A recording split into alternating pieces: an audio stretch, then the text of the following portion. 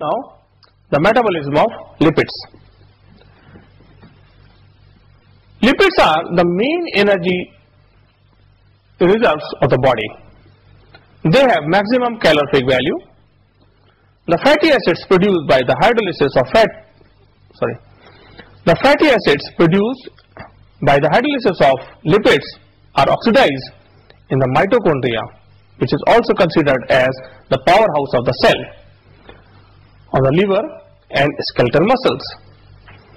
Complete oxidation of one molecule of palmitic acid produces 129 moles of ATP or 980 kilocalorie of energy. Now, as the calorific value of palmitic acid is 2340 kilocalorie per mole, the process of oxidation captures about 41% of the total energy of the combustion of the fatty acids in the form of high energy phosphate, that is ATP, which is comparable to that of glycolysis and citric acid cycle and oxidative phosphorylation, which is comparable to that of glycolysis, citric acid cycle and oxidative phosphorylation. Blood is a fluid which circulates in a closed system of blood vessels.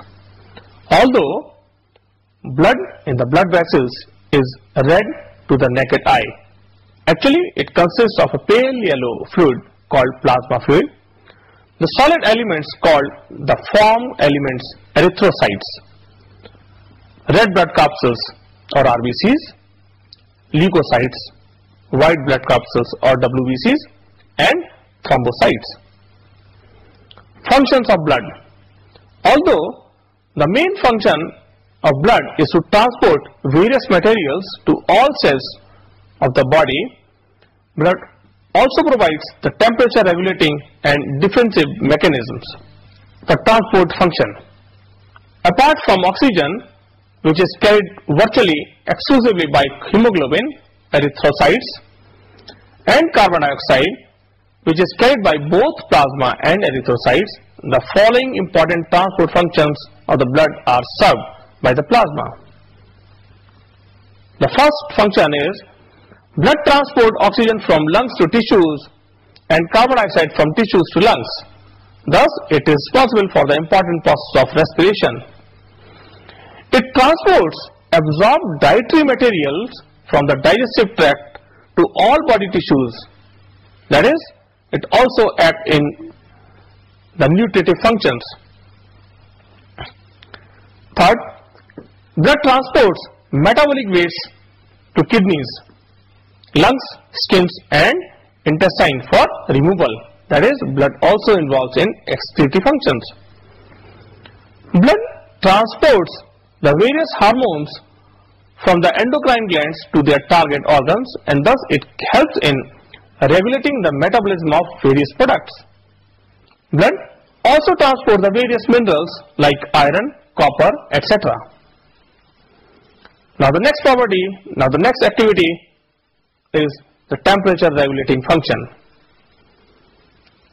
The maintenance of body pH, the fluid balance. The plasma protein play an important role in regulating the water balance between the circulating fluid and the tissue fluids. Protective functions. Blood provides defense mechanism to the body against various types of infections. This function is attributed to the presence of certain formed elements, for example leukocytes and antibodies, mainly gamma globulins in the blood. Moreover, the phenomenon of blood coagulation may be regarded as protective mechanism against undue loss of blood following disruption of the continuity of blood vessels wall. Next, the hemoglobin. Hemoglobin, a conjugated type of protein, is the red coloring matter of the blood. Its normal concentration is 14 to 16 gram per 100 ml of blood. Hemoglobin is found to be present in protein cells known as red blood corpuscles or RBCs. This blood protein plays an important function in the phenomenon of respiration, as it carries oxygen from the lungs to the tissues and carbon dioxide from tissues to the lungs. It is a chromoprotein type of conjugated protein. The protein part is globulin. It is a chromoprotein type of conjugated protein.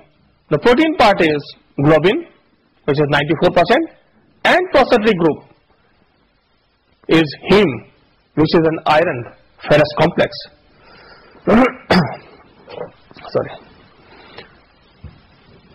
Now the next, combination with oxygen. The most important property of hemoglobin is its power to combine with oxygen to form an easily dissociated compound known as oxyhemoglobin, that is HbO2.